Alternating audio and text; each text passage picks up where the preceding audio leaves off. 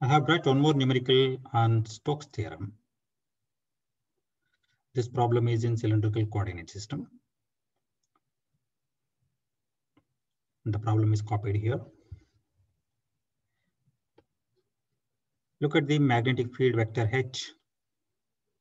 It is having only 5 component. We have to verify the Stoke's theorem for the portions of the cylindrical surface defined by these 3 variables. R is kept at 2, phi varies, and Z varies. Okay. So let us understand what is that portion of the cylinder defined by these variables. I have prepared a diagram for this one. Look at the variables. The first variable R is kept at 2. So this represents a cylinder of radius 2. Okay. So that is the cylinder I have constructed here. Its radius is 2 over here, from here to here. So that is 2. So on this cylinder, some portion is selected based on the angle variation from pi by 4 to pi by 2. Phi is the angle measured from x-axis. On the x-axis, phi is always 0. X-axis is the reference axis for this angle phi. And phi advances in the direction towards positive y-axis. So from positive x-axis to positive y-axis, it is 90 degree. It is 90 degree. So this plane, this yellow plane is perpendicular, is exactly on positive y-axis. Is exactly. So the angle between this x-axis and this yellow plane is 90 degree. And from the x-axis, this green plane is at an angle of pi by 4. So phi should be chosen from pi by 4 to pi by 2. That is from here to here.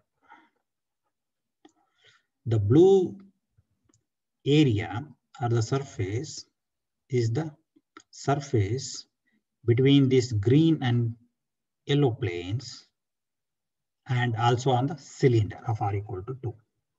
So the blue area, blue surface area is on the cylinder as well as between the 2 planes. So that is the required plane. Next one is Z is also defined, which gives the height of the surface that is defined between 1 and 1.5.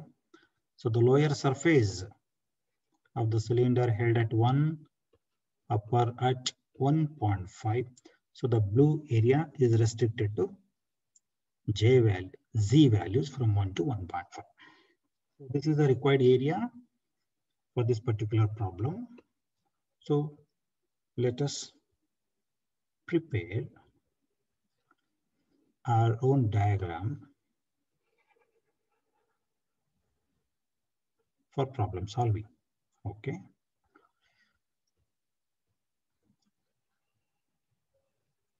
So when you take Z,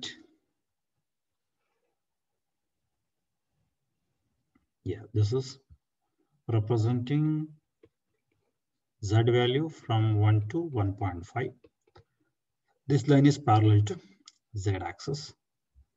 Then angle. So the line representing the angle is a part of the cylinder. So this is the arc.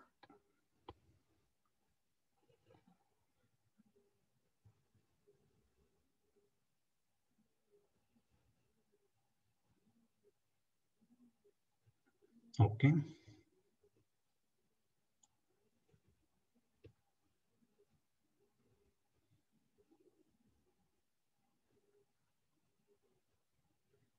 That is enough here.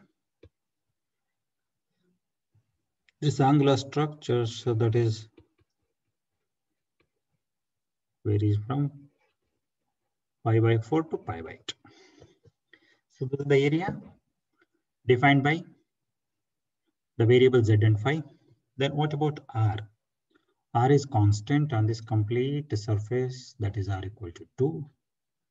Then what is the direction of this surface? The direction of any surface is perpendicular to its own plane. So the direction of this surface is in R direction, radial direction. So this may be extending outward or inward. So there are two possibilities here. If we think this surface is, it may be this side or this side, both are perpendicular. So the direction of this surface depends on the direction of the path we choose here. For example, if the path is chosen this way for analysis, then we can use our right hand rule to decide this one. So the right hand thumb rule can be considered here. So the direction is given according to this one. If you look at this,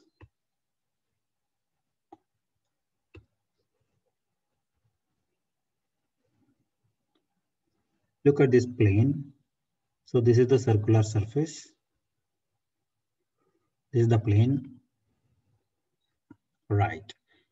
And the arrow is chosen this side. And these arrows on the path, circular path, are oriented in the folded fingers, 4 fingers of the right hand. And then the direction of the surface is decided by the thumb. Okay. That means for this surface, what I have chosen for this particular problem, if it is to be decided, if it is oriented in this direction, then imagine your thumb in this direction. If thumb is oriented in this direction, folding of the fingers, right. So they are going to say that the path should be chosen in this direction. So the direction of the surface is very important in these kind of problems, right? If you choose the path in opposite direction this way, then the direction of the thumbs comes out like this, So for this particular problem, okay, if I choose arrows in this direction, that means think the 4 fingers of our right hand are oriented in this direction, then the thumb will be acting in this direction. So this is the direction of the surface A cap N. Now if we choose one small area for integration later, let us say ds, yes, ds, you have to write an equation for ds now itself. So what is ds? This is the cylindrical coordinate system, right? What is varying here? Phi is varying. So d phi, z is varying. So dz, and we know that in all differential surfaces of top surface, bottom surface, and cylindrical side, this r will be there. We have analyzed.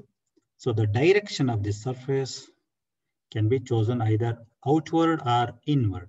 If it is outward, this is positive r. If it is inward, it is negative r. Since it is chosen here, it is positive r. So these arrows on the path will decide the direction of the surface. R, d phi, dz. And this arrow can be chosen in any direction accordingly. This should also be decided using right hand law. So that's why let us fix up this idea, because nothing is mentioned in the problem about the direction of the surface or current. So because of that, we shall go by this finally. So let me start the solution.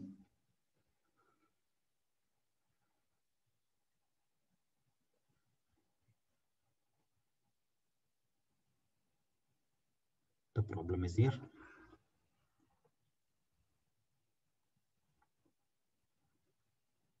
Now let us consider the Stoke's theorem now.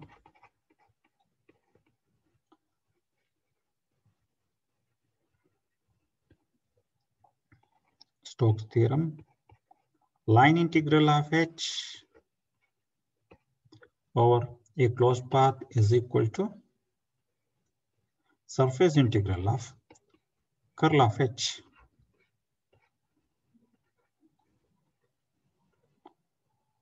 Surface integral of curl of h. That's the Stoke's theorem.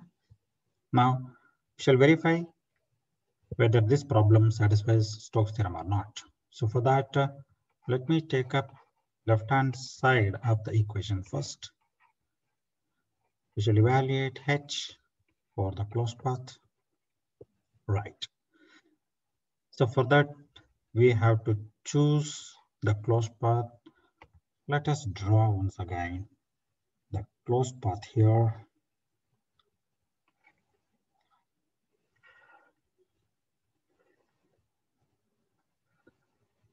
Yes, this is the closed path, and we shall choose the direction of the path in this direction. Then using right hand thumb rule, the direction of the surface is acting outward, a cap z.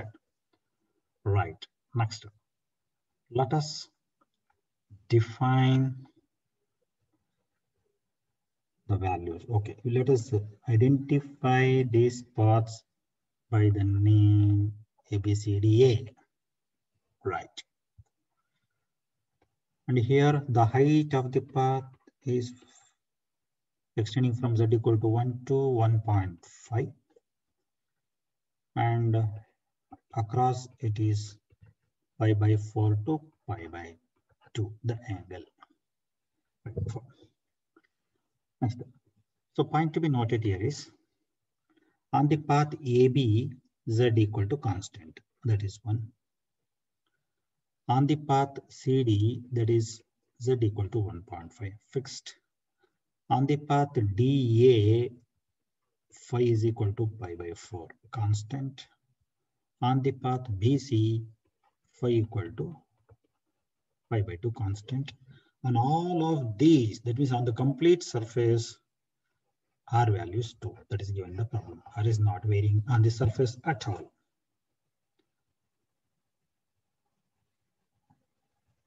So keeping this in mind, let us represent the closed surface integral of h as 4 different integrals, that is from a to b,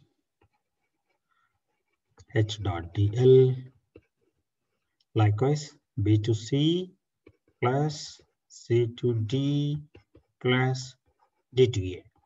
So all 4 integrals contains h dot dl. Right. So now we'll go in detail about this.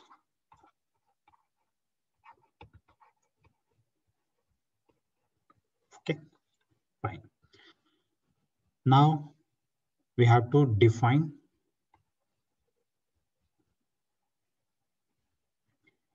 h dot dl now. H is given in the problem itself, that is 2r squared z plus 1 sine phi a cap phi. So first, h value. What is h value? I think it is 2r squared z plus 1 sine phi. That is 2r squared z plus 1 sine phi a cap phi. That is the h given in the problem. Dot dl. dl should be chosen from a to b. dl should be chosen from path a to b. So look at this path a to b, that is this fellow. Choose a small length dl on this one. So on this path, what is varying? Phi is varying, right? So this is an arc part of a circle. So that's why dl is here r d phi. And look at the arrow. The arrow is in the anti-clockwise direction. And we know that anti-clockwise direction is the positive a cap phi direction. So phi is defined with respect to x-axis. Phi is defined with respect to x-axis. If you come back to this drawing, phi is defined with respect to x-axis. It is positive in anti-clockwise direction, negative in clockwise direction. So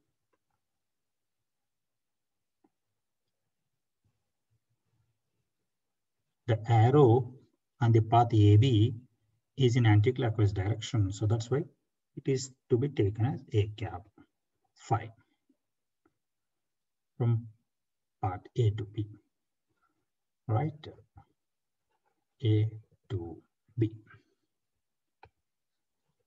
Next, similarly, the second integral, let us say, plus B to C, H remains same for the complete problem, sin phi, unit vector a cap phi dot.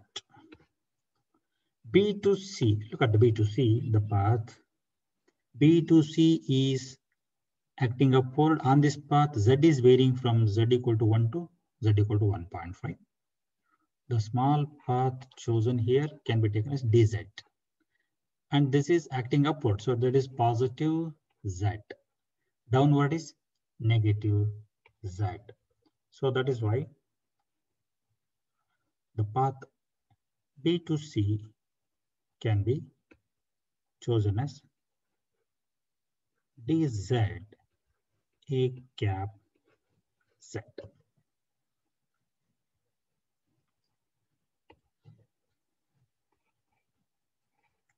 Next, we are going to C to D. Same H vector, sin phi, a cap phi dot. Go to DL. So DL for C to D is this. This is also arc, a part of the cylindrical surface, circular in shape, complete. Any arc is r d phi in cylindrical coordinate system. And this is in clockwise direction. This arrow is in clockwise direction. That should be taken as minus a cap phi.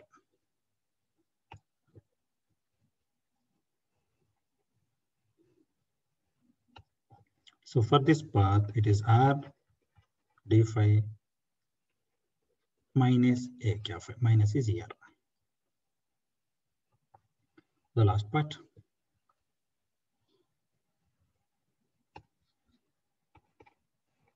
D to A 2r square z plus 1 sin phi a cap phi dot. Here, look at the last part that is parallel to z axis. This one, same as earlier, this below. Z is varying, so dz arrow is downward, that is negative z axis. Negative z axis.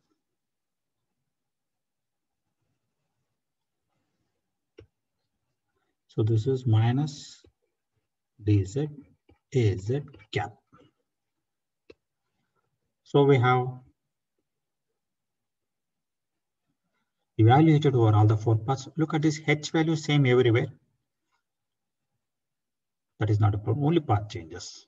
So if I proceed further, in the next step, H dot dl closed path is equal to the first integral a phi dot a phi is 1. So there are the only 2 vectors here, remaining all are scalar numbers. So remaining things are multiplied over that one.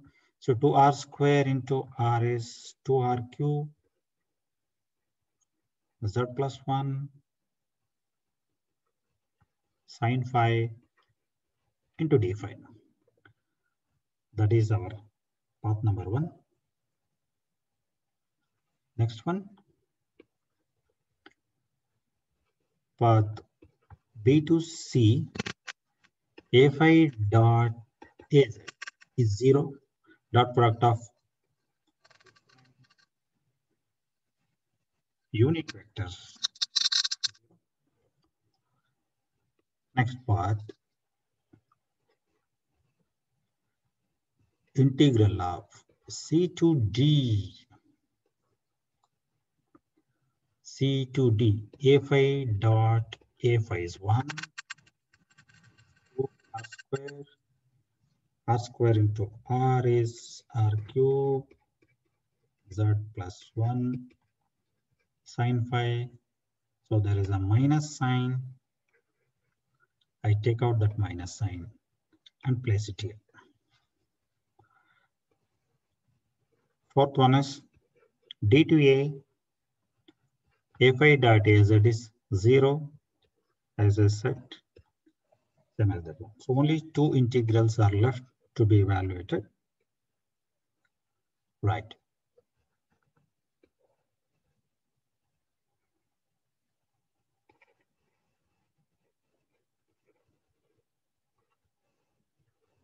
Is equal to.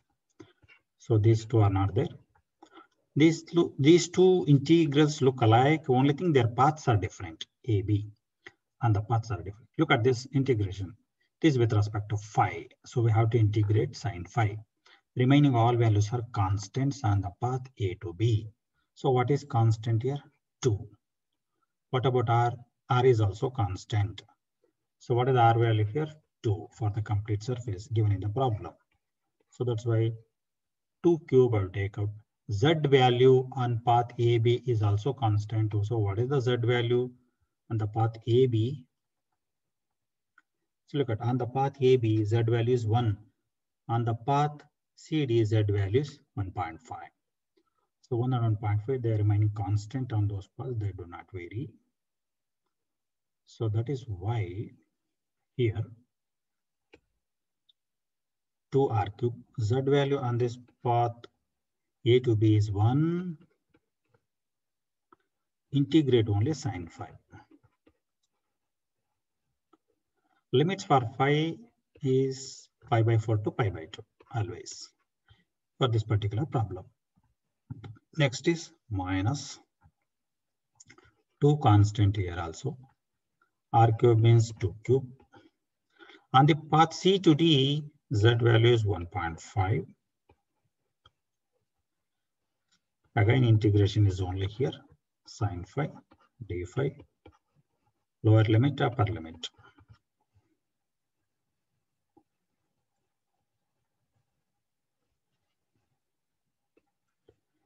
So now, here 2 cube is 8. 8 to the 16, 16 to the 32. Integration of sine phi is minus cos phi, pi by 4 to pi by 2. Minus 2, 2 cube, 1.5 plus 1 is 2.5. Multiplication gives us 40. This is also minus cos phi, pi by 4 to pi by 2. Here, this minus is there.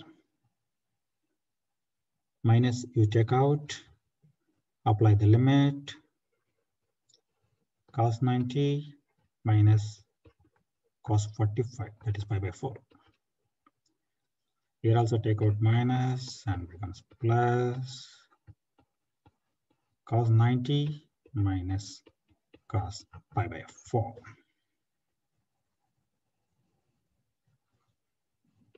So finally, what happens here? Minus 32. Cos 90 is 0. Minus, this is 1 by root 2.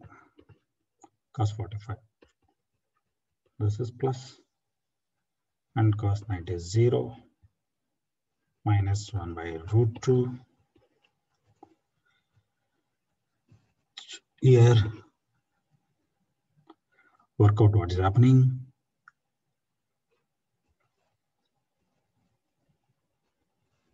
Larger number positive, plus 40. And this is minus 32. So this minus comes out here, minus 40. This minus into minus plus. So if you work out using calculator, we are going to get answer as minus 5.656 amps.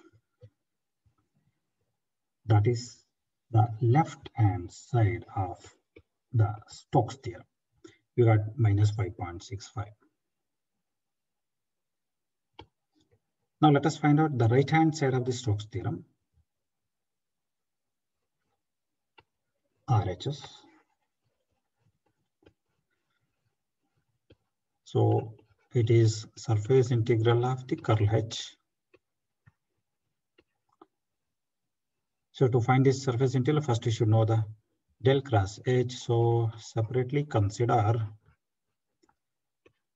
the curl H first. And we know that curl H can easily be evaluated using the determinant concept. That is, for cylindrical coordinate system, it is 1 by r, a cap r, r into a cap phi, and a cap z, the unit vectors of the system. Then partial derivatives with respect to all the three variables, r, phi, z. Lastly, the factor here is h, so it is h r first, r into h phi, then hz. So this is the determinant that helps us to find curl H. Let us substitute the values for H components from the numerical problem. 1 by r. A cap r, dou by dou r. R component is not given in the problem, so it is 0. Next is r, a phi cap, dou by dou phi, r. In the problem, phi component is given. That is 2r squared z plus 1 sin phi. This is the phi component in the problem. Next, the last column, dou by dou z. Z component of the magnetic field is not given in the problem, 0. So let us solve this determinant. 1 by r, a cap r. A cap r means multiplication of these two terms minus multiplication of these two terms. So it is 0 minus partial differentiation with respect to z of multiply through it with r. It's 2r cube z plus 1 sin phi. So this is your r component. Next is for phi component, we have to multiply these two terms. So minus r a phi cap is, so both are zeros.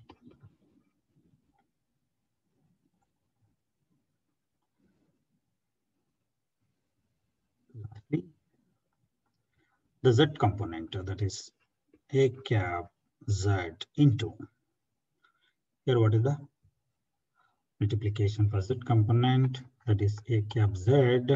For this one, multiply these two and these two. So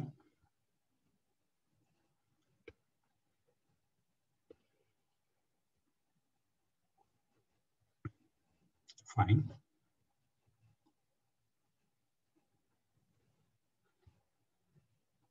So A cap Z is dou by dou R of 2R cube Z plus 1 sin phi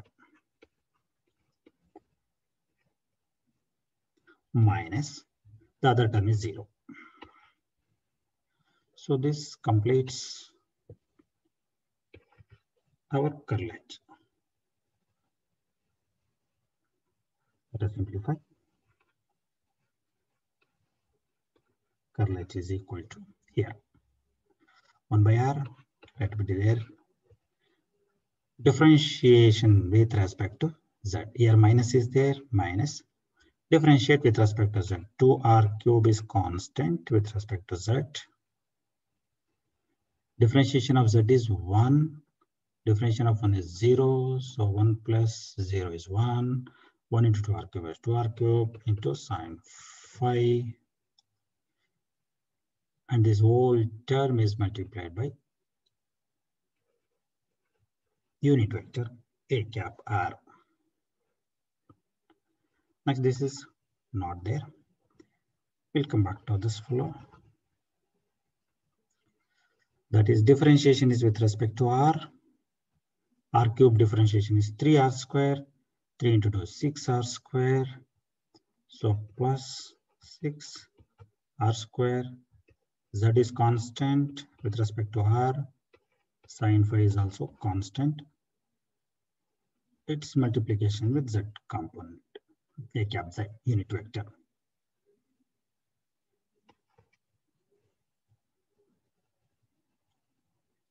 Now it's time to multiply throughout by 1 by R. So minus 1R cancels here. 2R square sin phi. Similarly, plus here 1R cancels. 6R Z plus 1 sin phi is Z cap. This gives us the curl H final equation. Now we can evaluate the complete right-hand side of the Stoke's theorem easily. That is surface integral of curl H dot ds. So surface integral of curl H is 2R square sin phi, the R component, plus 6R Z plus 1 sin phi, this is the Z component, dot ds. So ds should be chosen as per the left-hand side discussion. Yes. So here path is chosen so that the direction of the surface is outward, A cap Z, right? So we have to choose now the ds over here. So what are the ds? ds is Z is varying, phi is varying, as we did already in the beginning stage itself. Here ds is R d phi dz A cap R for outward R. If you take the arrow in the opposite directions, this is going to be minus A cap R. So finally, for this particular problem, it is R d phi dz A cap R.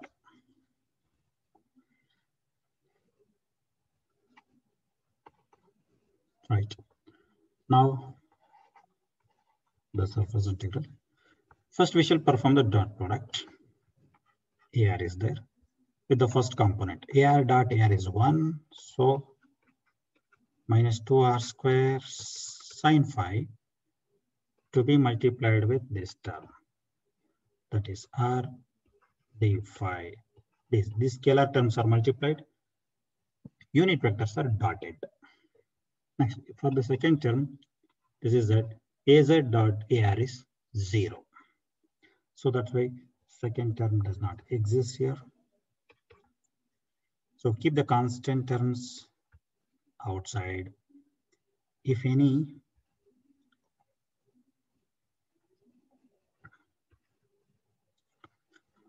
which are the constant terms here? 2 is constant, R is also constant because the variables are phi and z. R square into R cube.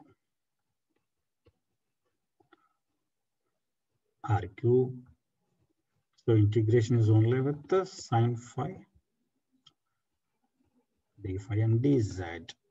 So, but in this part, R value is 2 given in the problem, that is constant. So 2R cube. Now, go for the first integral with respect to phi. Integrate sine phi with respect to phi. Limits for phi is pi by 4 to pi by 2. Integrate z from 1 to 1.5.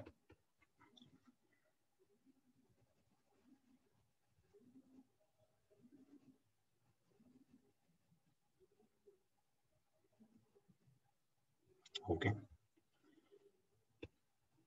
Here is care is to be taken. Minus sign is there, so that minus sign to be taken without fail.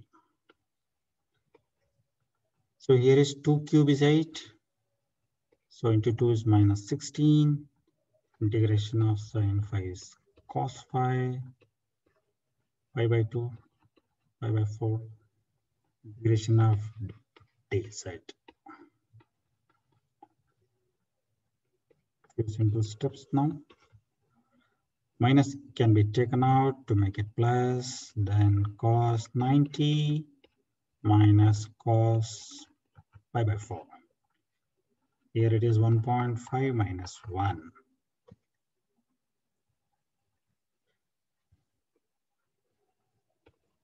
16. Cos 90 is 0.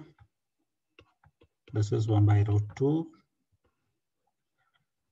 And this is 1.5 minus 1 is 0.5.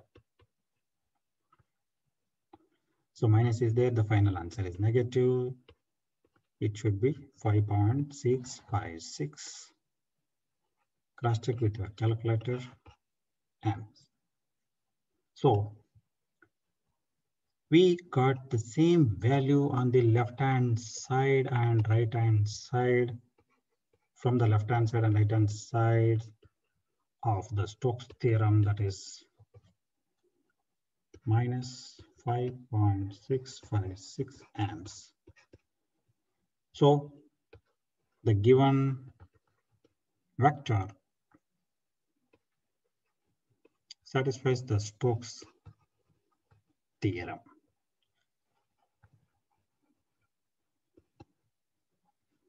That's it. Thank you.